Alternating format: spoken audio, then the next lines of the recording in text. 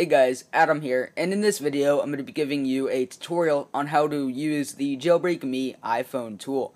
This is a really new jailbreak tool. It literally just came out about an hour ago. It's really simple. This is a jailbreak that works straight from your iDevice. You don't need to download anything on your computer. It doesn't matter. This works on all iPhones, all iPod Touches, and all iPads besides the original iPhone. You can be on 3.1.2, 3.1.3, 4.0, 4.0.1, 3.2, or 3.2.1 for your firmwares. Here I'm on the iPhone 4 on 4.0.1. And so, yeah, let's just go into Safari now, and I'll show you how this jailbreak works.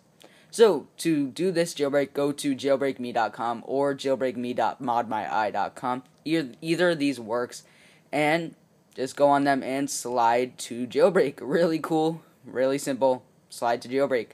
And when you slide to jailbreak, this load screen will come up, and there we go, your jailbreak is now downloading.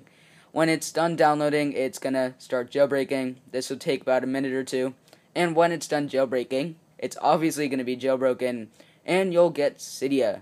So let it load, and there we go. Cydia has now been added to your home screen. Have fun. And then you'll be brought to the JailbreakMe website. If you want, you can donate to Comex and the different creators of this jailbreak.